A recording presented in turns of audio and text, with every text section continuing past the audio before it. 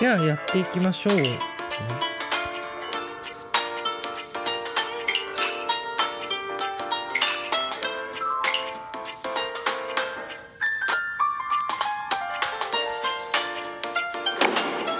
今回は Android スマホによる実行です。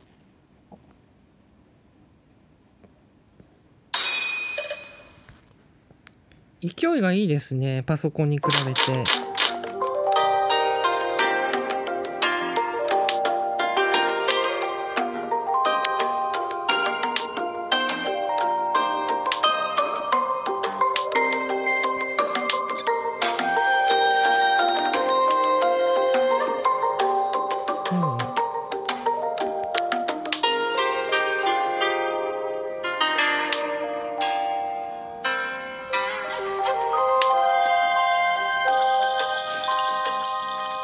これはライブ今そうしてるけど、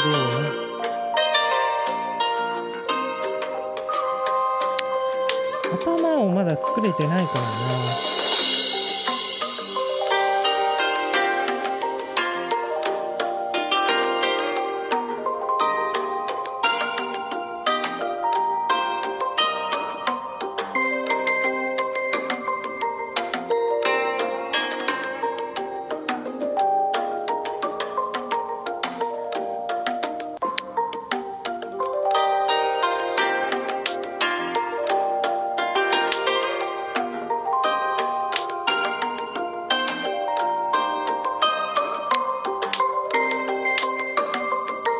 6が2つ頭になるかもしれない。なかなか軽快ですね。このスマホで打った方がいいかもしれないね。ちゃん玉は。あ、いいじゃないですか。6か。これ捨てましょう。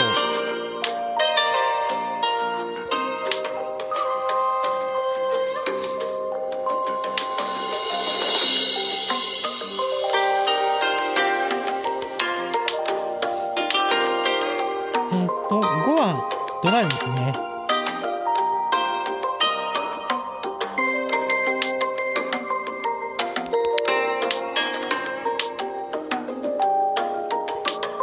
テンポが速いからスマホが合うと思います。麻雀ゲームは。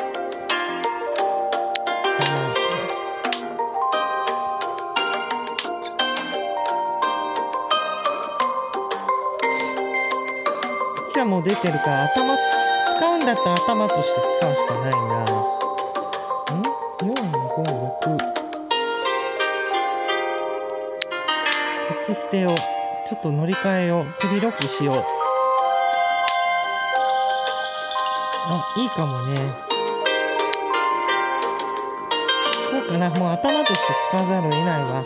本当は3捨てちゃってもいいかもしれない。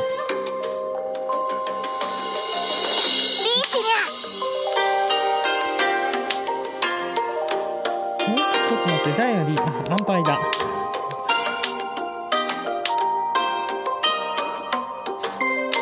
PC だとな、多いな、リーチ？いや。セーフ。通った。あまり配数が減ってますからね。何があるの？ 2 か、危なかったな。そんなにつかないけど。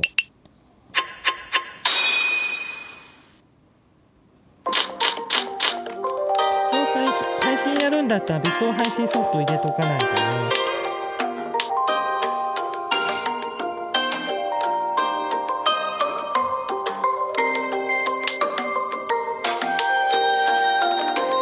7、8、9。まあ、通して入れてもいいや。9の2つ頭にしてもいい。6を捨てるかどうかはもうちょっと考えどころだな。7捨ててもいいけど、8が来たら地獄だよな。あ、いいじゃないですか。悩むな。これかな。手広くしたい。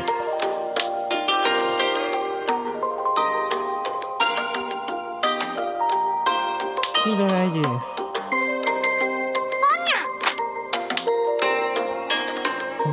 これ捨てよう。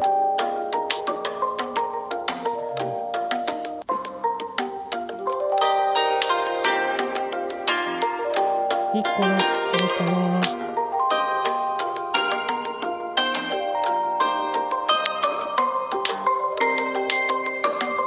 お、いいペーコの可能性もある。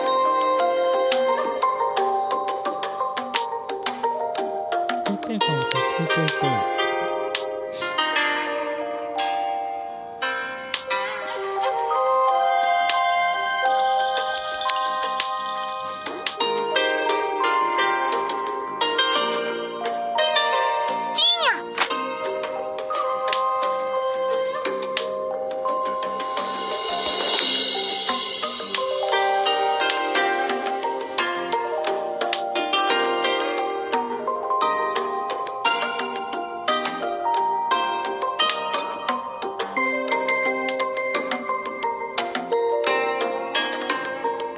ね、チントイツね、やってみるか。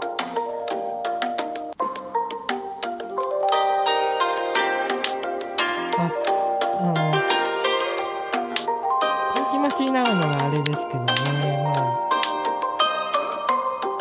泣いてるのが、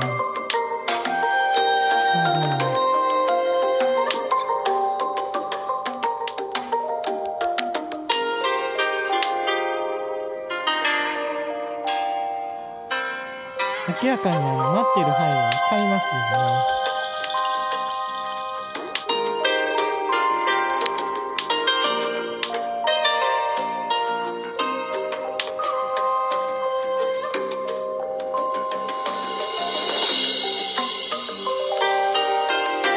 麻雀ばっかりやってます。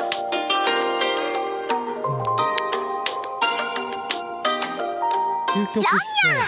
とか言ったら終わってた。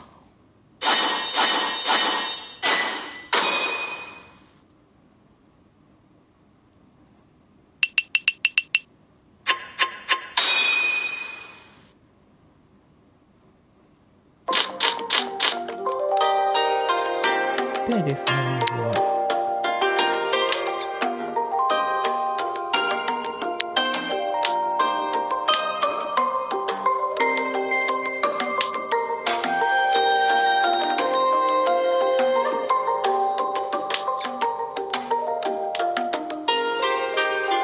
微妙だなぁ。俺はいらん。7来たらごめんなさいだけど、手広くなりにくいような。まあでもドラですからね、残しといてもよかったかな。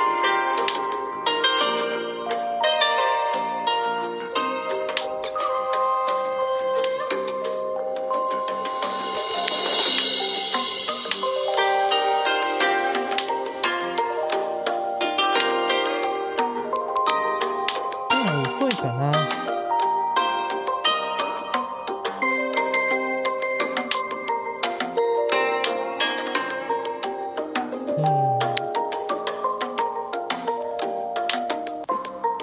泣かなかったな。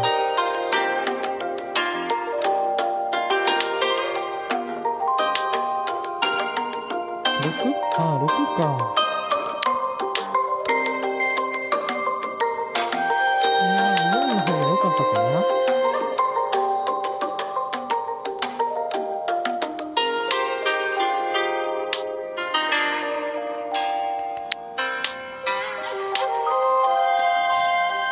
これで、いいじゃんってね。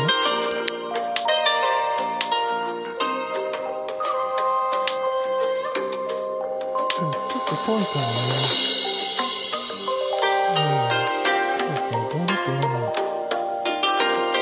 567。7捨てよう。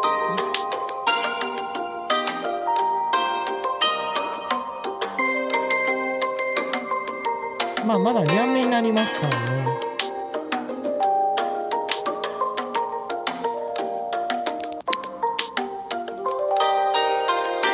おお、怖かった。ちょっと怖い。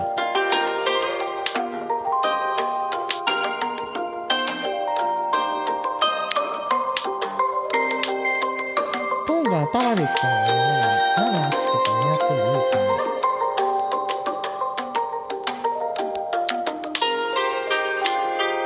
か行ってるうち余り牌がもう減っている。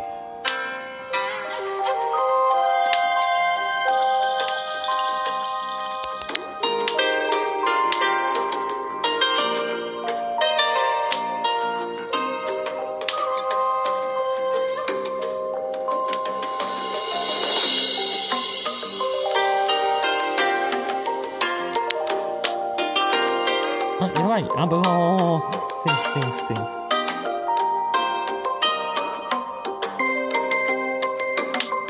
そうそう。リーチ。リーチにゃ。結構手が広いかな。5か。2か、2万か5万か。怖っ。2万はでも1つ2に出てて、5万は、危ない？セーフ。5万2つ場に出ちゃってるんですよね。結構厳しいかも。終わりです。うちはファン。おお、他はもう、テンポ合ってなかった。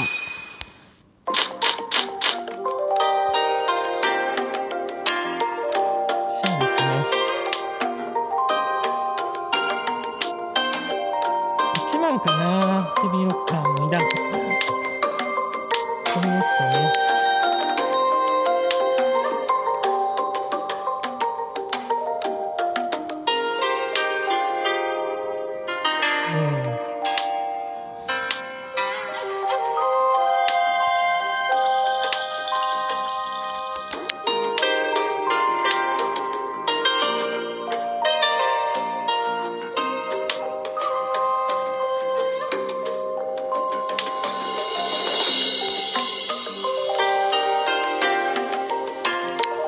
続きましょう。こ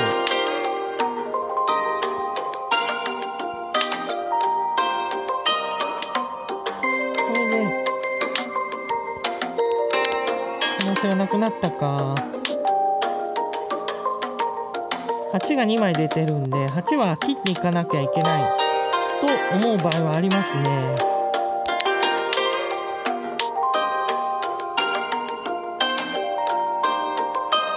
今親なんでチュン来てほしい、チュン捨てられてきてほしいが、他もチュン狙っている人いるのかもね。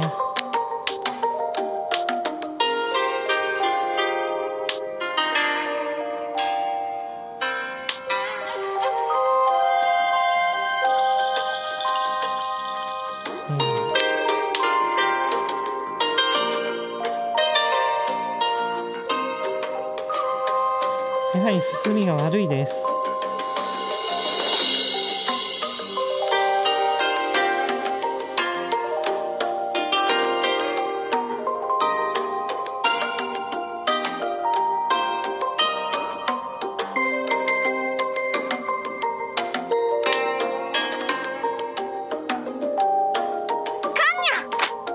カン？あ、レッドファイブのカン。何？ 6、7、8を捨てちゃいましょう。どうせ来ないんだし、3枚は。3万、4、5は、厳しいな。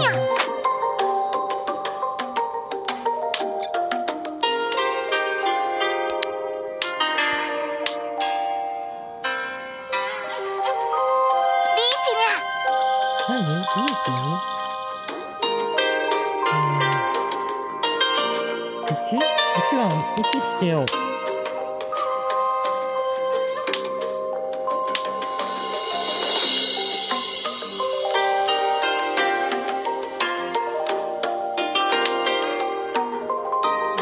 ない。左も要注意ですからね。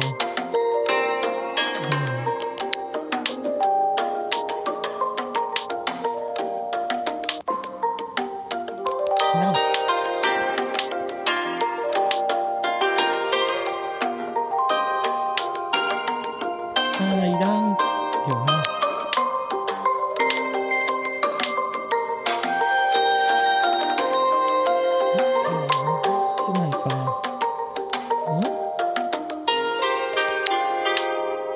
これじゃなかった。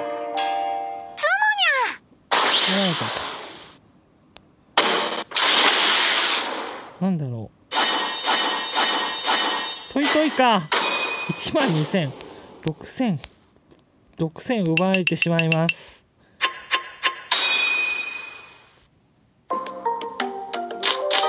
厳しいです。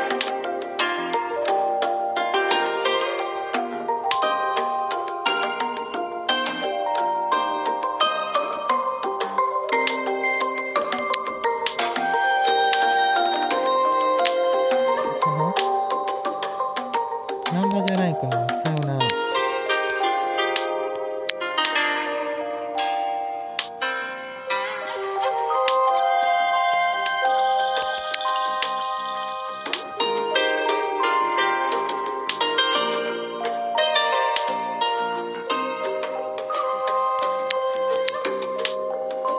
役に立たないからな。手が広いわけじゃない。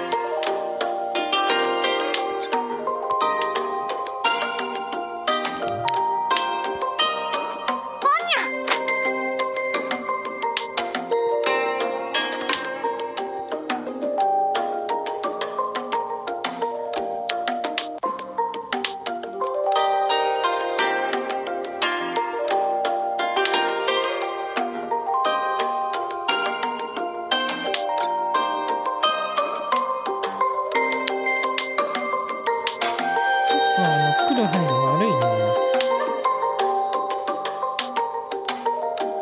レッドファイル。これ捨てましょう。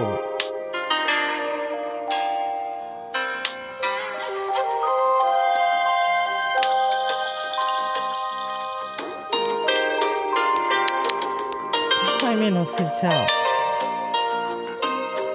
今、単ヤオが成立してますが、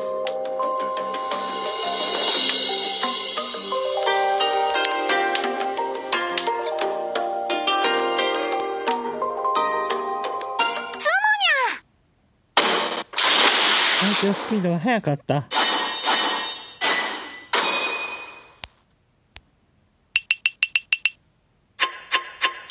位か。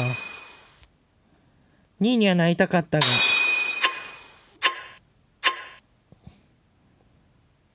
うまくはない。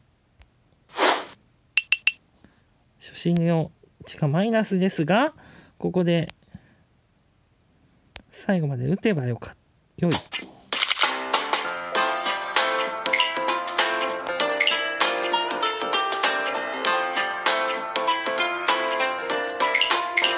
最高でコインをもらって、それを使うということですね。いろいろもらいましたね。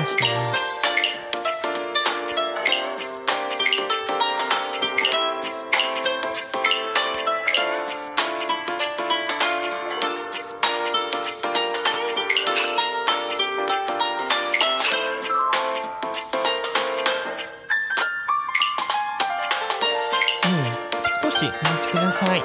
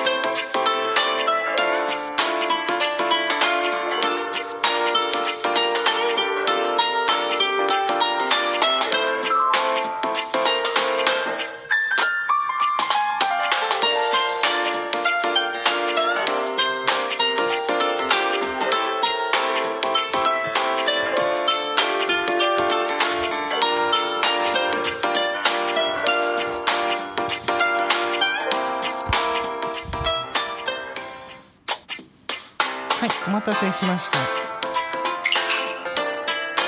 20分なんだ。当然団員戦ですね。本当に早いな、ライン戦。まあ、どこでもできるのはメリットですね。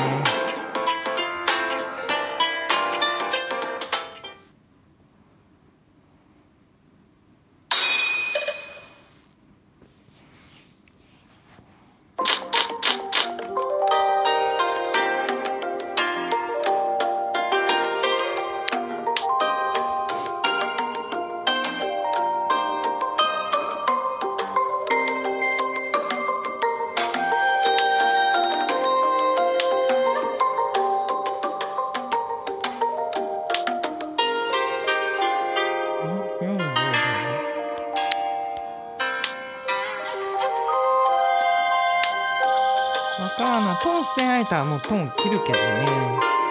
風牌だからな。風牌じゃないからな。いやもうペン切っちゃう。手広くいこう。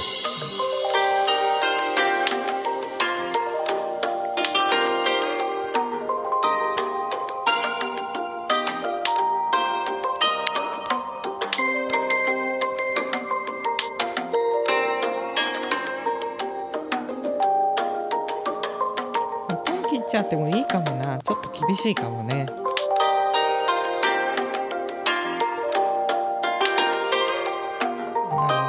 妙だな。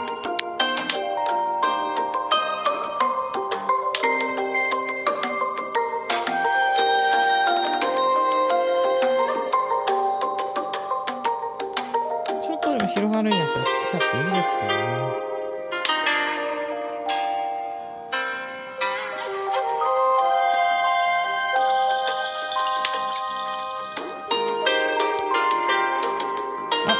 よかった。じゃあこれ切りますか。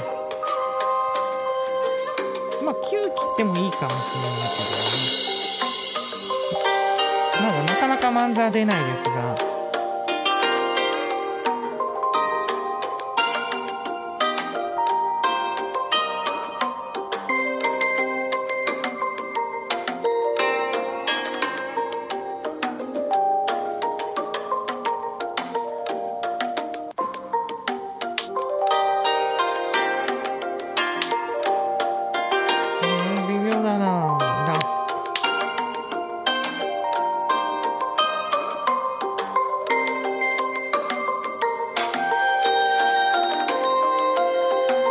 スピード感にかけるな、セッターと違って。ペイを切って手を広くしようとしたんですが、なかなか甘くない。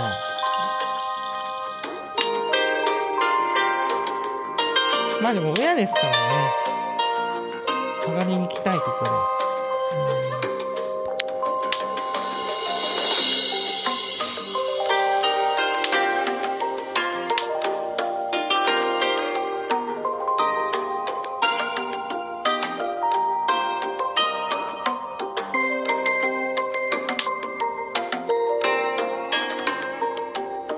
あ、いいですね。これでいきますか。あや、ポン。安全牌。これか、安全牌は。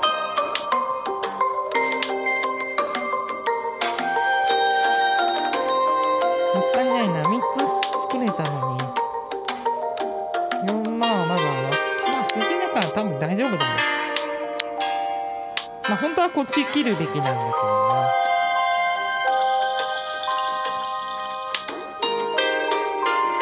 お、逆にこうか。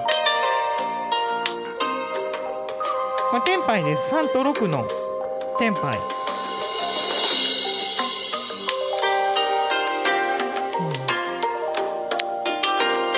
れじゃなかった。でもまあトンのみなんで安いでしょうね。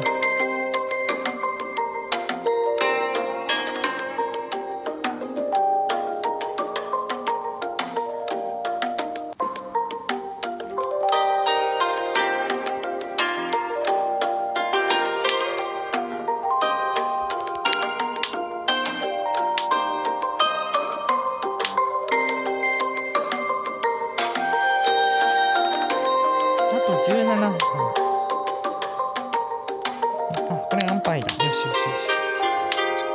はい、ロン。リーボーごといただきます。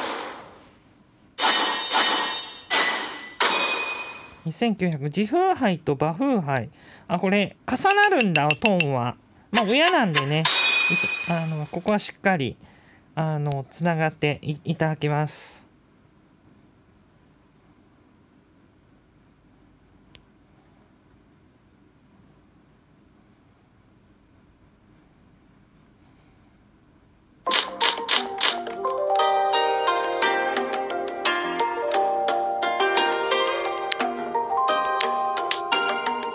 こっちでもよかったかな。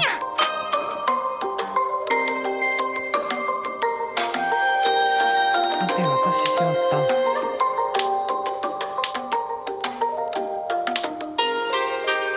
ハイパーはいいです。次こっちかな。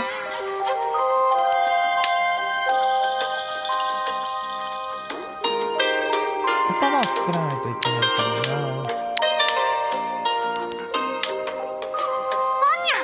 またポン。やばいな。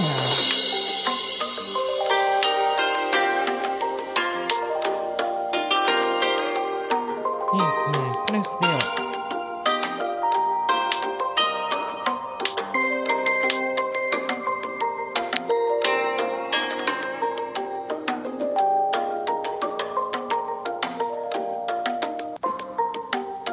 右はもうテンパイの可能性があると思っても構わないですね。いらないって。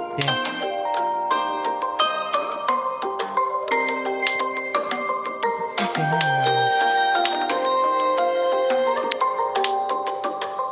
あかん。あ、お、危ない危ない。1、2、3？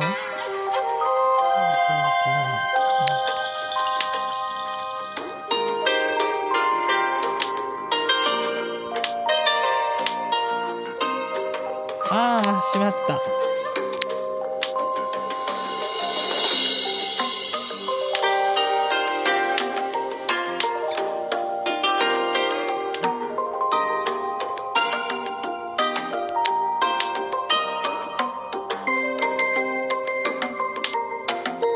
ったいない。悪すぎるやん、これ。ロン？もうセーフ。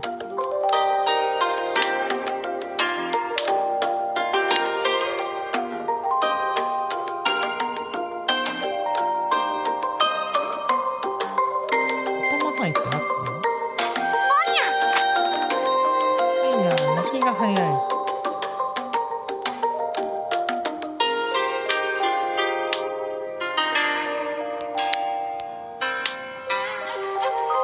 手やから多分大丈夫。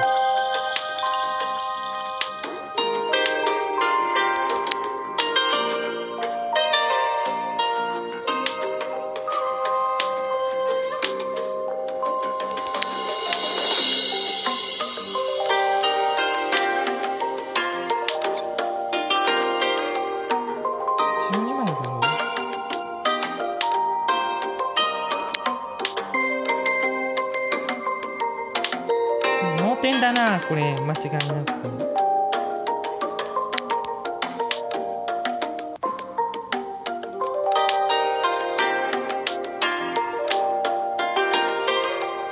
ーチじゃないんだ。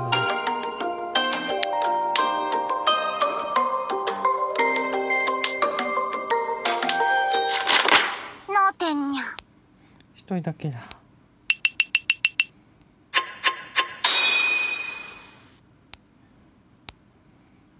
さあね、親を相手にしかも渡してしまう。斉藤君代さん相当強いですよ、これ。きっと。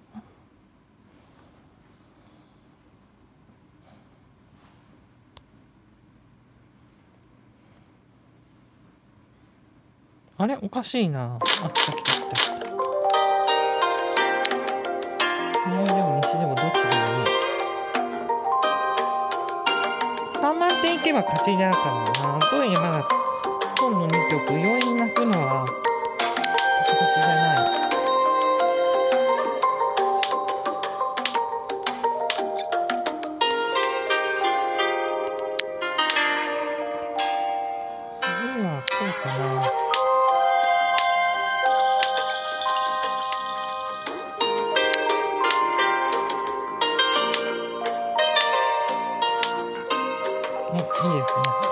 勝つは言わなし。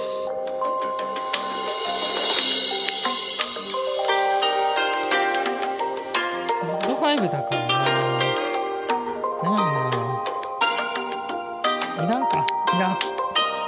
あんまり端のパイは手が広くない。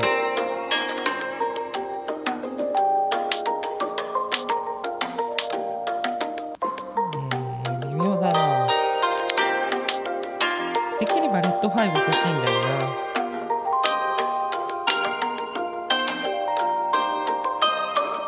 ドラも狙えるからな。行きましょう。どうしよう。1番かな。あとはチン狙いで。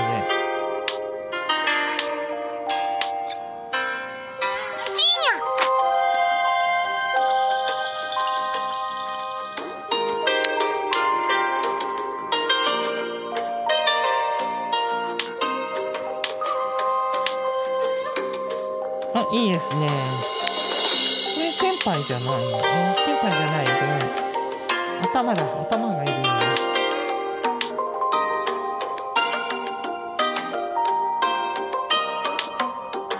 あ、5出されたか。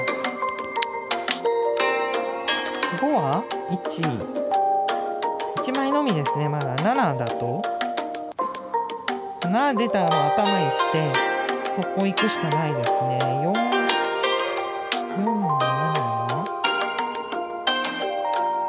4はもう2万出てるのかな。行きましょう。これで、6万残して短期待ちでいこう。6万まだ1枚しか倍出てない。と思ったら手を変える。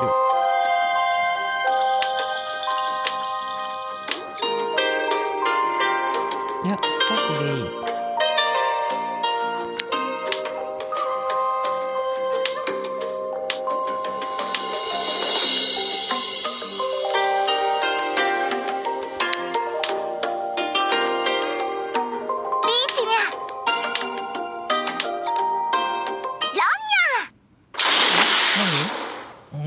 強いね、やっぱり斎藤君さん。そんなに高くない。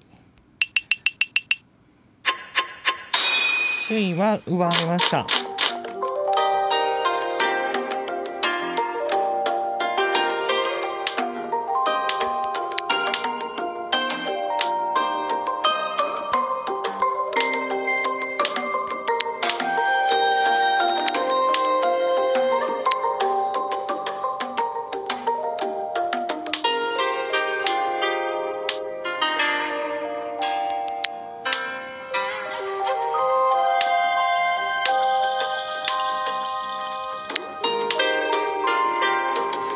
ドラは2ですね。3が2枚持ってますんで、ドラ2枚あります。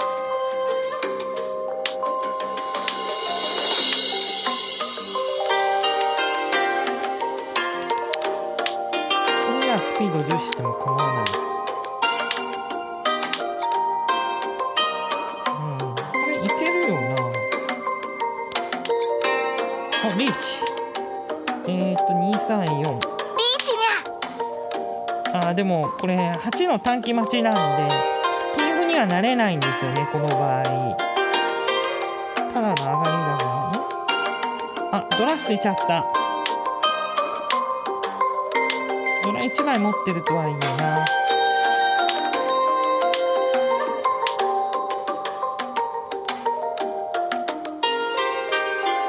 D ドラ1枚のみっていう感じですよね。じゃあ1枚出てるしな。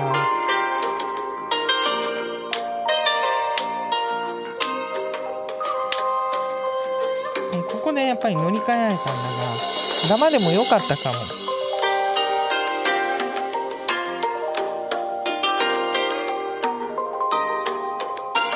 9捨ててよかったかな。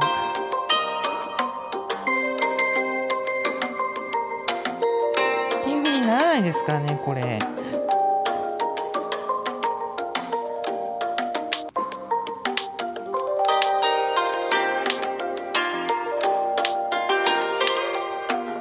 ドラがあるんで上がりたいっていう焦りが出てしまった感じですね。リーチにゃ。お、追っかけリーチ。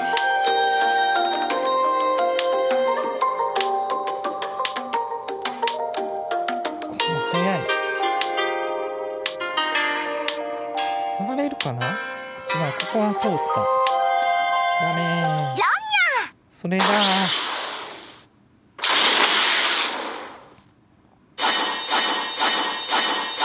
あ、ここが2枚の12000マンガンだ。ほんとこのゲームドラが大事ですね。2位キープがやっとかな。いや強いわ。まだトン2曲やし。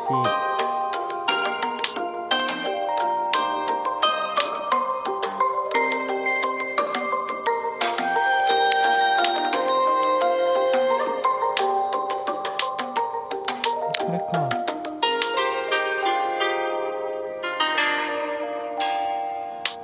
これ捨ててもいいかもね。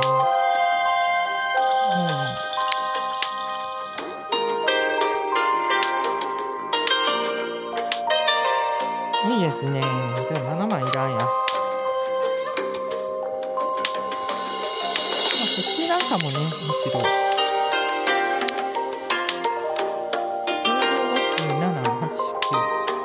あ、これ、リーチじゃないの？リーチ。まあ、これ捨てて、リーチにゃ。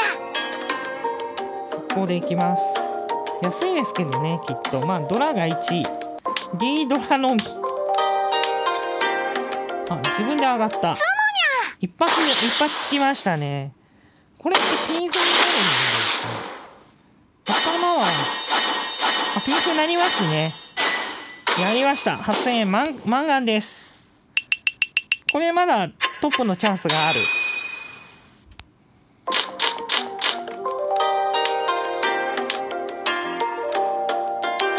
今場所ラストですね。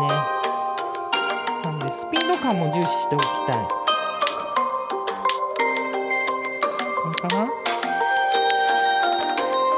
トン捨てても構わないような気がしてきた。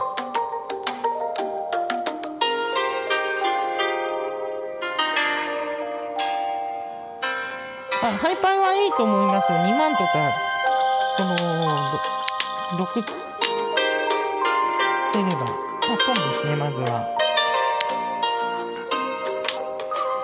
スピード重視でいきますか。あ、いいじゃないですか。まあ、こっち捨てましょう。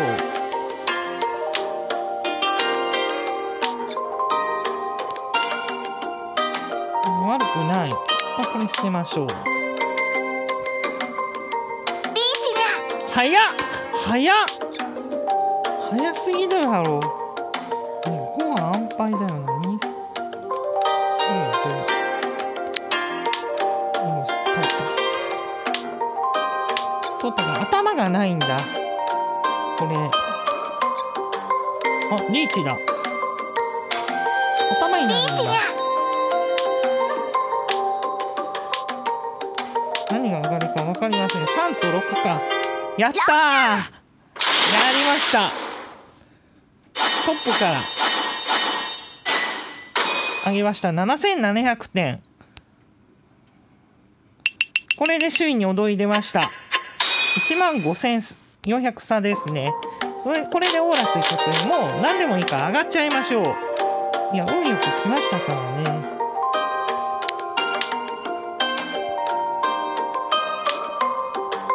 でもいいんだ。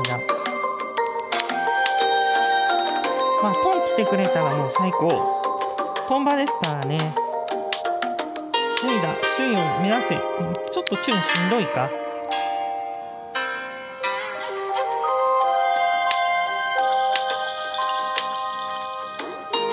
いいんじゃないでしょうか。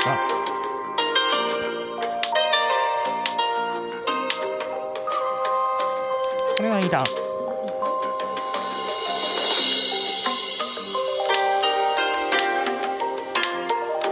いらん。もうちょっとだな。い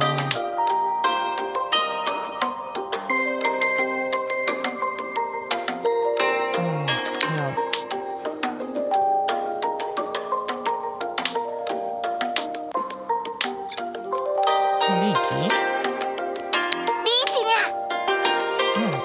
ちゃいましょう。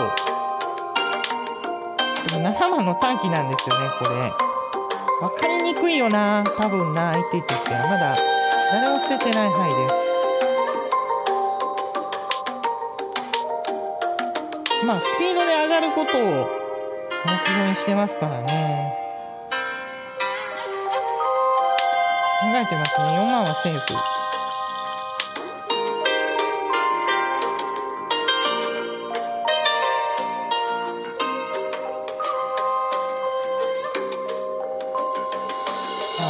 元は多分ないと思うんですよ。リーチのみ。分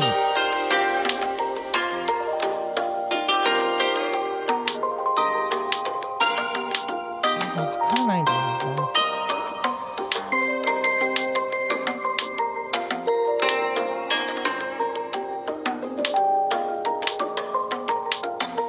な。あ、自力できた。いつ？なんだろう。司法のなんたらかんたら。これ絶対麻雀でも受けてるんじゃないの？最後8勝です。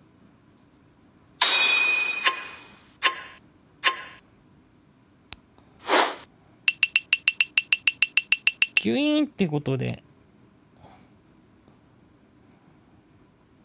コインをゲット。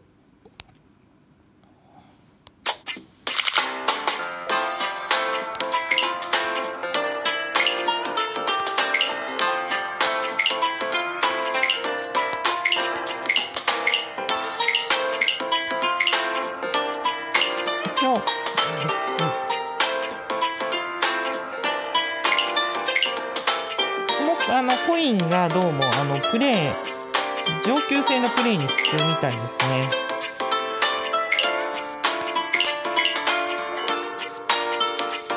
なんだこれ。あ、くるくるルーレットか。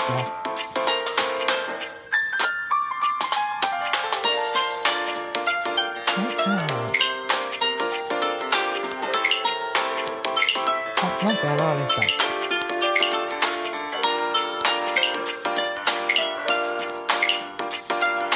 操作サイクルってなんだ？あと光明の宝玉っていうのをいただきました。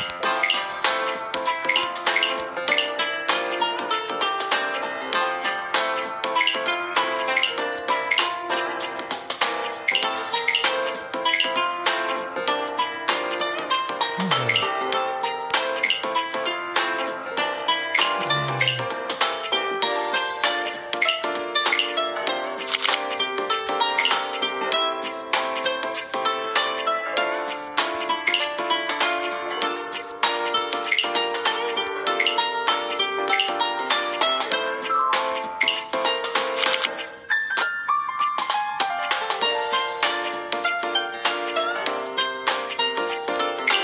今回の2敗です。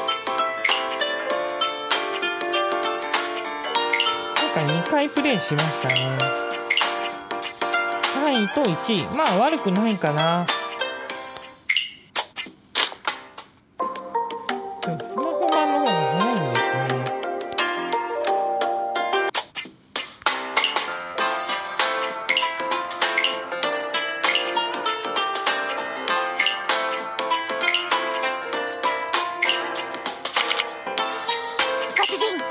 私の昼ご飯は天パそっくり。そこにゃそこ。順位っていうのがありますが、まあ全然足りないですよね。それは知ってる。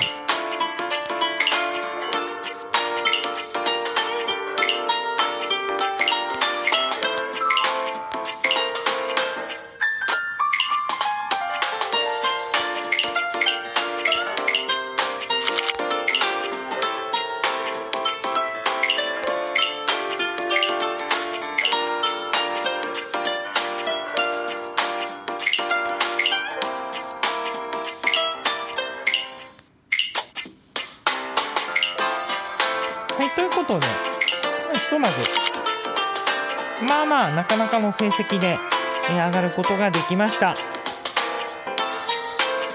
1回首位と、2回中、1回首位取りましたからね、良かったと思います。ジャンタメやる機会が多いですが、今後どうなっていくんでしょうか。よろしければチャンネル登録、高評価お願いいたします。概要欄にはブログ、ツイッターのアドレス用意しておきます。よろしければアクセスしていただければ嬉しく思います。ということで、ジャンタマやっていきました。ご視聴いただきありがとうございました。ゲーム動画でいこうでした。